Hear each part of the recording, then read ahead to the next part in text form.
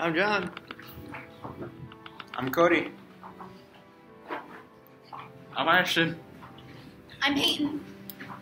I'm Trent. Hey there. We're here to tell you about skin cancer and the Canadian Skin Cancer Foundation, which is an organization that educates the public about skin cancer. Skin cancer is the most common cancer in the United States. Skin cancer can be started by UV rays.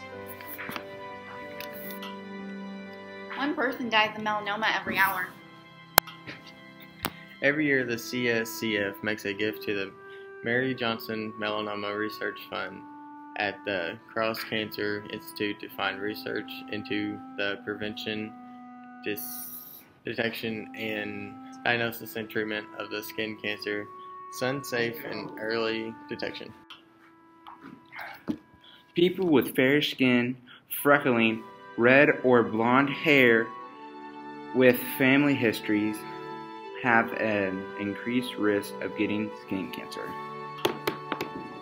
You can try to prevent skin cancer by avoiding excessive exposure to the sun, other sources of UV radiation. Protect your skin with clothing, including long sleeve shirts and a hat with a broad brim. Use sunscreen, lip balm with an SPF factor of at least 15, wearing sunglasses.